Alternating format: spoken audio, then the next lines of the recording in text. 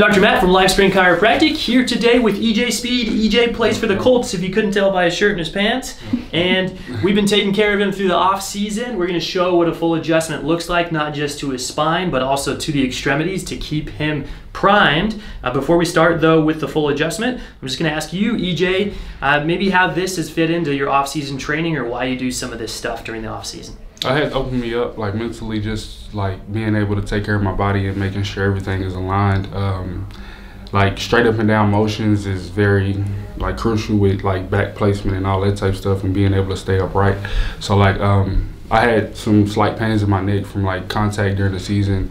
In the last 3 or 4 weeks we've been here, that has released, and hips and dorsiflexion and everything. What about the shoulder? What you were telling, that was kind of a cool thing. I had a torque problem with my shoulder. And you used to play quarterback in college, right? In high school and my first years of college. So like the torque, when I first came, the torque was kind of like hurting to follow through, and like now it cleared up like perfectly in the last 3 weeks. We've been laughing about it. He's looking for it there, and he's like, wait, it's not there. Yeah. So that's a good thing. We see these things change with consistency over time. EJ used the word dorsiflexion. For all the lay people out there, I'll describe what that is. With the ankle, it's bringing it into an up position, flexing it toward our head, and that motion is needed for pretty much everything. When we squat, that's the first thing that happens. When we're running, we're doing that as well. So we've been working on improving that motion on EJ's left ankle. So today we're going to show the adjustment, but then also a couple of the things outside of here we're having him work on to help with that. So let's start you face down, please, EJ.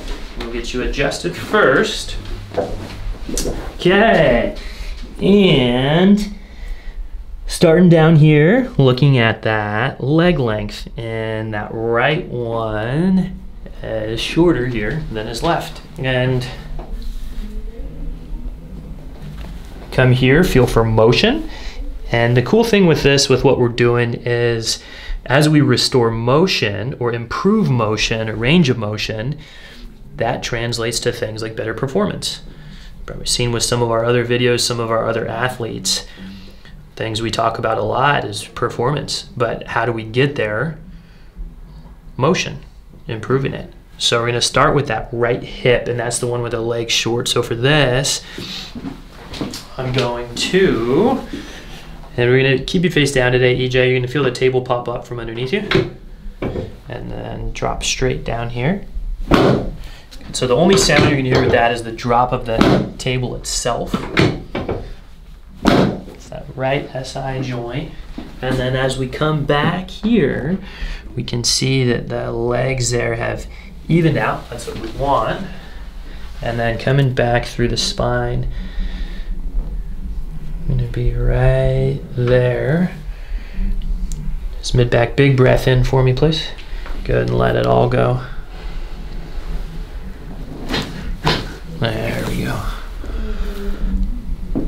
And then let's have you turn onto your back, please, and check the neck. And we'll show at the end too some of the stuff we've been doing with the shoulder. It may not need it today.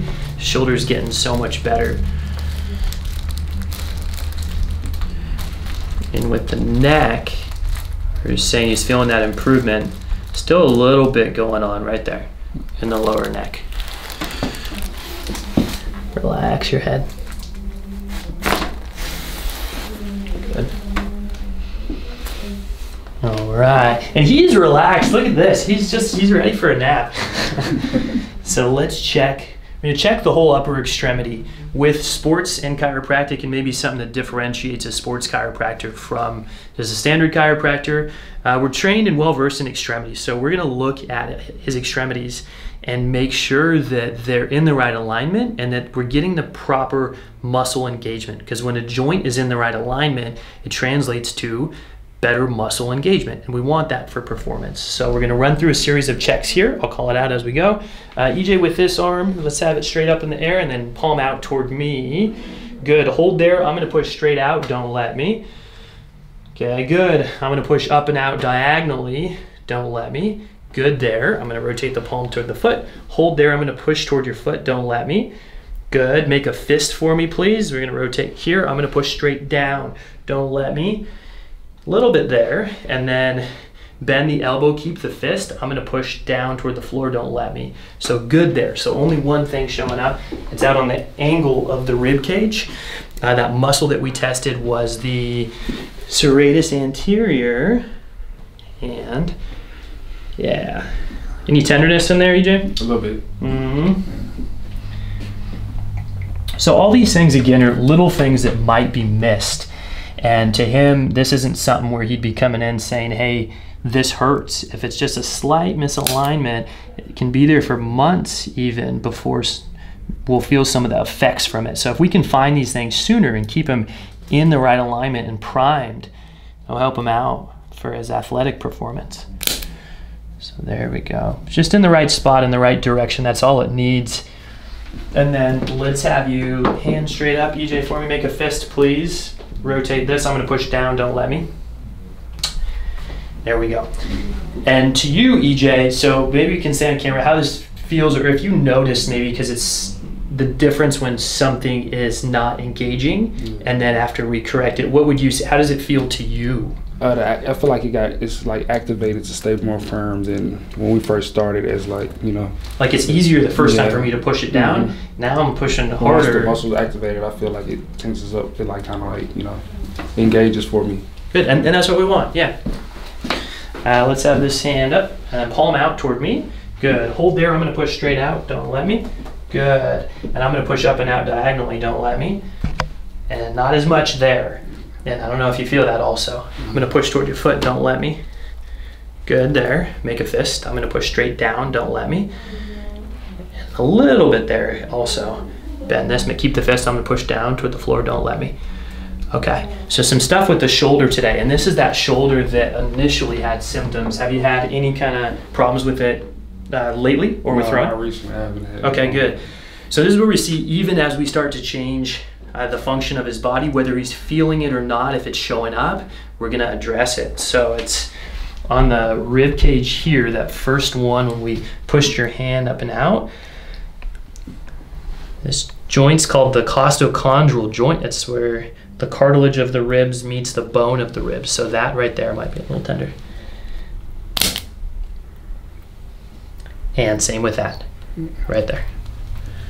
Sometimes we'll do these by hand. Sometimes we'll use an instrument. As long as we get that correction right, we'll see that muscle engagement change. And then there was some on the outside here also. So put that hand out there for me.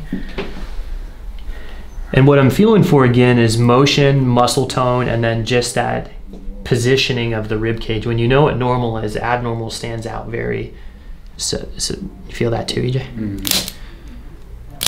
Good. Okay, and then palm out toward me. Let's recheck these. I'm going to push up and out diagonally. Don't let me. There we go. Make a fist. Bend that. I'm going to push straight down. Don't let me. Good there. A big difference on that one. And then keep the fist for me. And then this one, we didn't correct, but I want to recheck it. Is the AC joint out here. I'm going to push down, don't let me. Yeah, we're going to move that too.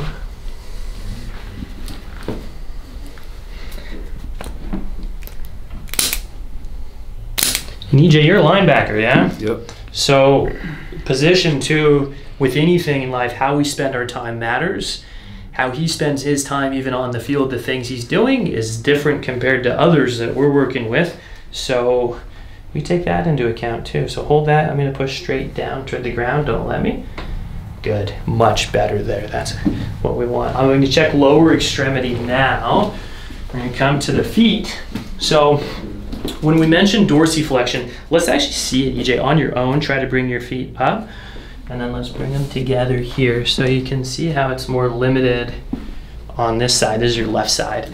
And that's what we've been working on. So we've given him some things outside of here to do. I'm going to show some foot adjustments with him today. We switch up the way we're doing it. I'm going to add motion to your foot with this.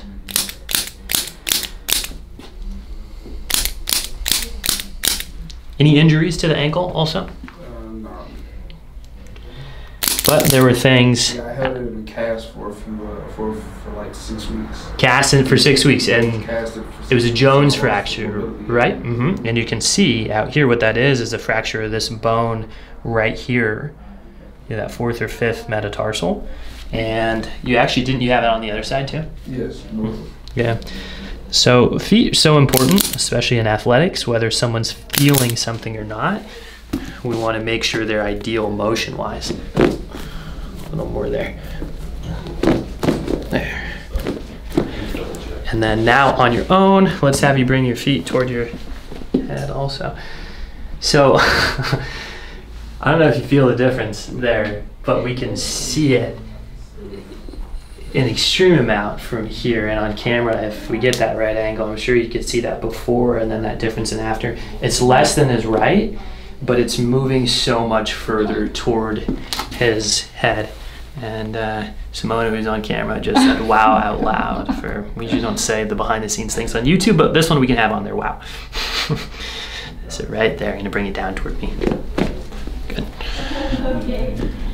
So, these I'm going to bring up, and on most of our football players, soccer players too, they're getting stepped on the top, so a lot of the midfoot with the metatarsals we'll find have dropped down, so we want to bring them up, and that's where just grabbing the foot and pulling on it, we don't want to do that.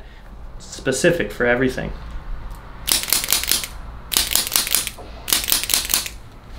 And EJ, your toe, right? Yeah, it's my left one.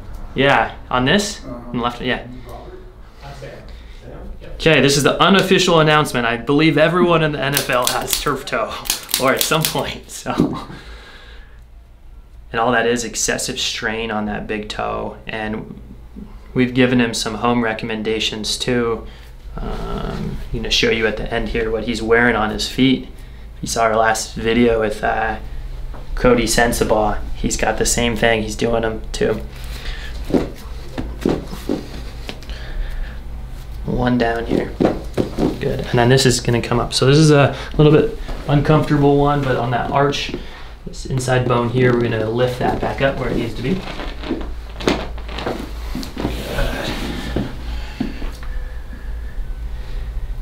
That's the medial cuneiform for all you nerds out there.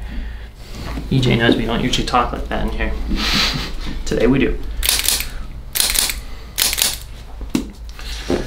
Okay, good there. And then I want to recheck the hip. We've been working on this right hip again for mobility. So when we say hip, in lay terms, most people mean back here, but the hip joint is really in the front right here. So if you looked in the beginning here today, we actually did address that SI joint in the back, but we're going to check the front also.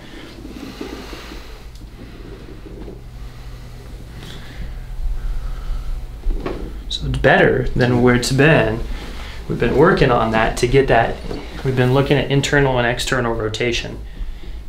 Yeah, so this moves well, and there's been no problem with that the whole time. And I'm getting that in relation to this, and this is back with it, yeah, motion-wise. Mm-hmm. It was significantly reduced. I'd say about half of what it is now when we first started working with you. Does it feel different here, or are you still having a little bit? It's a little pinch, but it feels like the rotation and stuff is way better. Yeah, and so that motion's good. I'm going to leave it alone there. A lot of it now is just the corrective exercises to get that joint to restabilize. EJ, with the feet though, let's have you stand for me, please. Show those on camera too, what you're wearing on your toes. So I've got the same brand. I love these things. Yoga Body Toe Separators. I think she just wore them in here. Where's the other one? Left the other one at home, actually. Wear them both. Yeah. But with those, when you wear them on your feet, you're just reshaping the foot into the ideal form. And then let's show some of the things we're having to do with the pulsing. So right with this, where just one leg is back and coming forward, since that motion's decreased. And then even with a band when he's outside of here, yeah, exactly. Wrapping that around this part of his ankle, and he's pulsing into it there, so we can just introduce more of that motion that we want into his ankle. And it's so much better also than where it was. With everything here, I think we've been working together for about 3-4 weeks and already seeing a huge change. And we'll have another couple weeks to come. Cool, awesome. So that's what an adjustment front to back looks like. Thanks for watching. Hey guys, I hope you enjoyed that video. If you want to watch more, click the subscribe button below. Make sure to leave the comments, and if you have a video you'd like us to make, we're open to doing it. Just let us know what you want to see. Yeah!